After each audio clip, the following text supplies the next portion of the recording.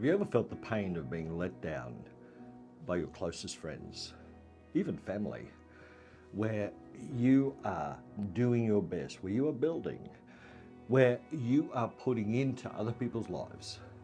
And sometimes you're sideswiped, shocked, taken back at the events that occur around about you where people undermine you, take, as it were, almost the breath out of your lungs and diminish your inspiration. Words that have meant so much to me over the years are the words by the late Mother Teresa. She penned these words: "People are unreasonable, illogical, and self-centered. Forgive them anyway. If you are kind, people may accuse you of selfish motives, ulterior motives. Be kind anyway. If you are successful, you will win some false friends and some true enemies. Succeed anyway. If you are honest and frank, people may cheat you. Be honest and frank anyway. What you spend years building, someone could destroy overnight. Build anyway. If you find serenity and happiness, they may be jealous. Be happy anyway. The good you do today, people will often forget tomorrow. Do good anyway. Give the world the best you have, and it may never be enough. Give the world the best you've got anyway. You see, in the final analysis, it is between you and your God. It was never between you and them anyway. There are many thieves in this world. The Bible says there is a thief in John 10 verse 10 that comes to steal and to kill and to destroy.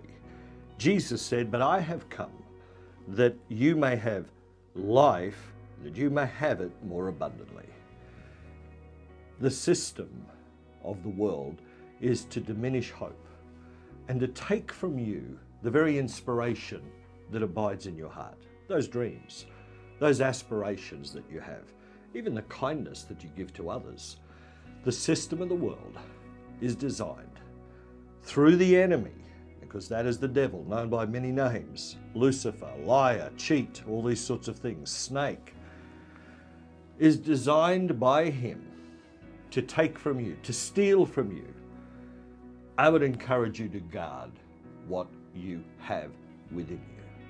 To understand that, as Peter said, when many disciples left him, he said, "Will you leave me also?" And Peter looked at him and said these words: "Lord, to whom shall we go? You have the words of eternal life, and we have come to believe and know that you are the Christ, the Son of the living God." Friends, what we have within us is greater than what the world has against us. Guard what you have and cherish it. Look up to heaven and say, "Dear Heavenly Father, it really was between you and me anyway." God bless you as you move forward in the things of God. And rejoice greatly, for He has blessed you with eternal life, eternal peace, eternal joy. Don't lose those things because of the world. Don't lose those things because of people. Retain those things because it really was between you and God anyway.